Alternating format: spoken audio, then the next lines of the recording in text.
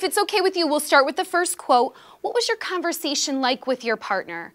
Austin, we'll start with you. Like the first one's kind of like deeper than the other one. It's saying that's like coming from the heart, so it like affects, and it's like saying more than the other one. Okay. Can you continue that conversation with your peers for me, Austin? Does anyone have any other idea? Keegan? I was thinking as in like your heart controls your body, so you can have words control you too. As in you can use so powerful words that it almost like controls your body. Like it can control someone else's like emotions. Interesting. Does anyone else have another thought? Maddie?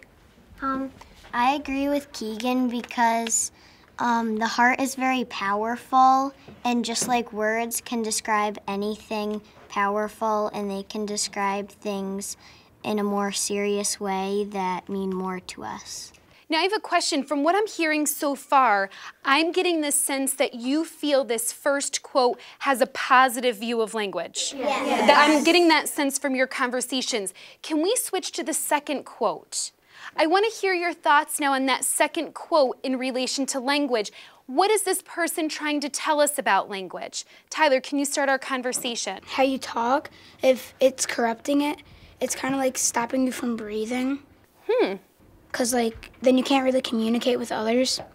Okay. Can you continue the conversation? Does anybody else have with your peers? another thought? Juliet? In the second quote, I was thinking that corrupts means like they stump you, so you can't use words in the language that you want to speak. So it's kind of hard for you to say what you want to say if it corrupts your mind. Does anybody have anything else? Lily? Well, I thought this one was like I felt like this one, like, sometimes things slip and you say stuff that you regret, and when that happens, there most likely will be consequences. So that's what I think corrupts means. Interesting.